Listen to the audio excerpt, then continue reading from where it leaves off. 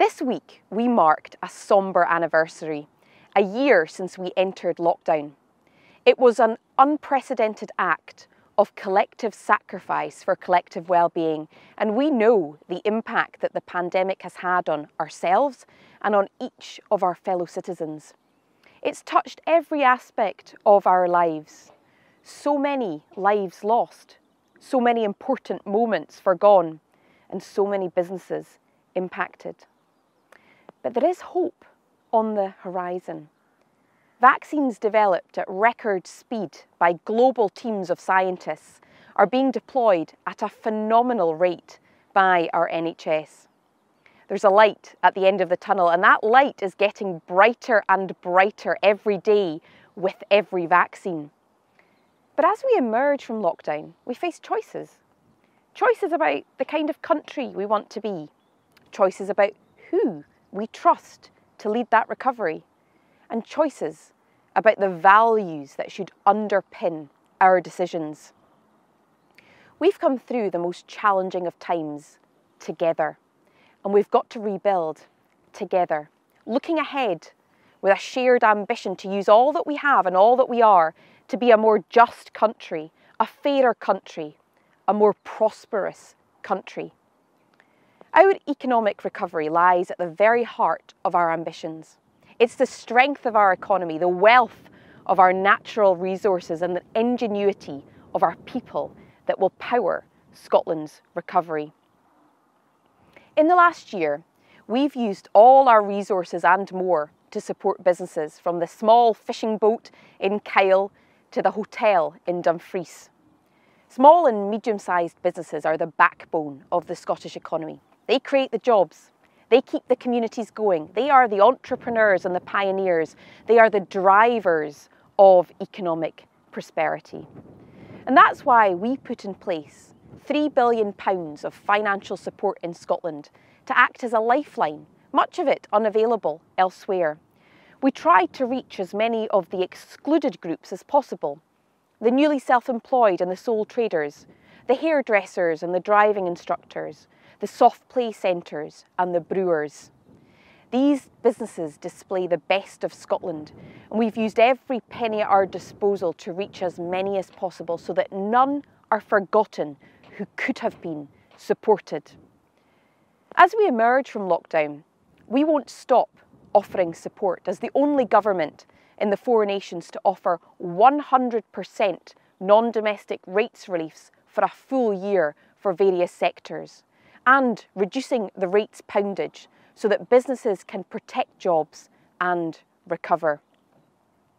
A re-elected SNP government will put the creation and the protection of good green jobs right at the heart of our economic policy. We'll continue the National Transition Training Fund, providing support to anybody facing redundancy or in unemployment to retrain in areas of growth. Just as responding to COVID-19 has been a collective effort, so economic recovery must also be a national endeavour, empowering everybody to play their part. There has been a disproportionate impact on certain groups, on women and on young people, and our election commitments recognise that. Too few women get the help they need to start out in business, and so we will create a women's business centre backed by £50 million of investment over the next Parliament to help create, to grow and to develop the next generation of women-led businesses. We also know the pandemic has had a stark impact on the job prospects of our young people. Through our Young Persons Guarantee, we will ensure that every 18 to 24-year-old is given an opportunity of a job, an apprenticeship, education, training or volunteering. We'll make it easier and more affordable for them to get to work by expanding concessionary travel to everybody under the age of 22. And in recognition of the impact COVID has had on the lives and the opportunities for young people, particularly those entering the jobs market for the first time, we will increase the age at which young people become eligible to pay council tax, raising it from 18 to 21 years old. For a young person living alone in a Band B property, that will mean an annual saving of around £750. In a few short weeks, the people of Scotland will go to the polls to choose their government. The next session of the Scottish Parliament will be crucial to Scotland's recovery. Some people might say we should put economic recovery before independence, but you can't have one without the other. For a strong, robust green recovery, we need independence. Why? Well, because quite simply, we know what happened last time the Tories were in charge of economic recovery. After the crash of 2008, the Tories embarked on a decade of austerity, balancing the books on the backs of the most vulnerable in society. In fact, Rishi Sunak, the Chancellor, is on record as saying that austerity was absolutely right. That's the austerity that delivered the bedroom tax, the undignified welfare system, the painfully slow economic growth and low levels of productivity. And Labour offer no hope for a change and direction at Westminster. Austerity will undermine economic recovery. It will deepen inequalities. And the thing is, it doesn't have to be that way. Scotland has all the natural wealth, the talent, the ingenuity and the resilience to do things better. Our ambitions should be bigger than just mitigating the Tories' economic incompetence and brutal welfare policies, and they are. But be in no doubt, because without the powers of independence, it will be a Tory government that undermines our recovery. Our country is rich. It's rich with natural resources, which drives economic growth and raises revenue for our public services. Take our internationally renowned food and drink sectors, grown by our farmers and crofters, caught by our fishermen, distilled by the experts. From whisky to seafood, we're home to world-class produce. In the last 10 years, we've seen exponential growth in our exports, valued at £6.3 billion. Yet exports have been stymied and seafood has rotted as it waited to cross the channel to European customers. Scotland didn't vote for that. Scotland didn't vote for a Brexit that's harming our global exports, creating layers of bureaucracy and costing us jobs. Or take our wind and our rain, which is powering Scotland. Just this week, it was announced that our renewable energy met 97% of Scotland's electricity demand last year. That compares with only 25% in 2010. Our wind and our water are keeping the lights on. Our renewable energy output has quadrupled in the last 10 years. That's enough power for the equivalent of nearly 9 million households. Alongside the obvious energy benefits, there are the financial benefits too. Onshore revenues continue to grow in Scotland, rising by over £1 billion in 1920. With the need to decarbonise the way we travel and heat our homes, there's potential to unleash even more of Scotland's immense renewables potential, driving green growth and creating thousands of jobs. But that potential is being curtailed by Westminster energy policy, where a wind farm in Scotland will face a hefty bill for each unit of power exported to the grid. Similar producers elsewhere in the UK are paid for the privilege. We've got the resources, but our potential is thwarted. Westminster rule working against the creation of jobs and investment in the renewable sector in Scotland, holding us back. When you hear the Tories talk about the broad shoulders of the Union, remember this: it isn't international aid.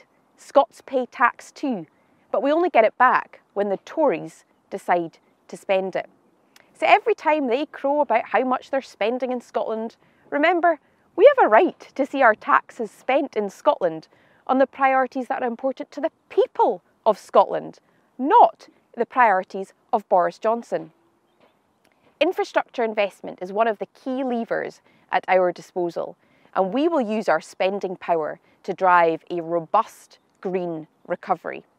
Central to this will be continuing the delivery of the National Infrastructure Mission, our plan to boost annual infrastructure by 1% of GDP by the end of the next Parliament. That will deliver total investment valued at over £33 billion in the next 5 years, supporting 45,000 jobs in that period and providing benefits right across the Scottish supply chain. Our capital spending review, published in February, set out our plans for infrastructure, including £2 billion for new schools, £1.2 billion in major rail improvements and over £500 million in our City and Region Deal programme. And if re-elected, we'll go further. To inject confidence in our economy, to create jobs and to deliver infrastructure that works for households and businesses, we are committing to an ambitious programme of investment.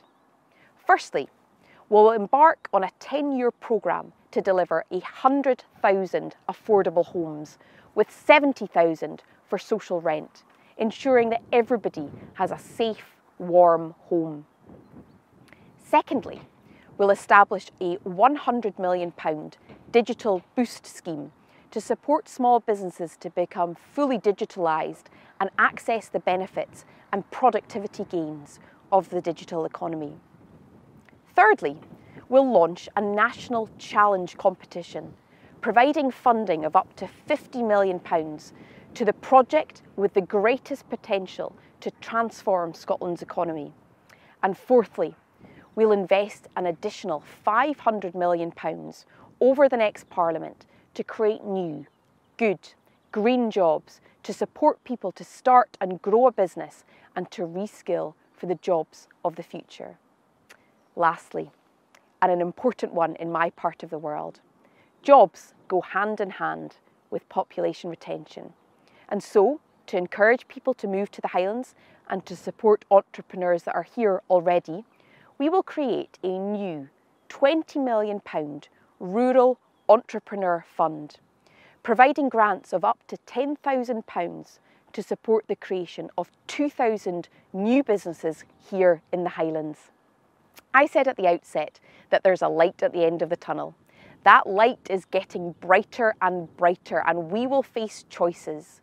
As we emerge from lockdown, I'm sure that each of us is dreaming about hugging our friends and family, visiting our relatives, reopening our businesses. As a country, we should be ambitious about our collective future too. Scotland's economic recovery is at the heart of our ambitions, and we will commit to using every penny and every power at our disposal to invest in this country and to support businesses to create jobs.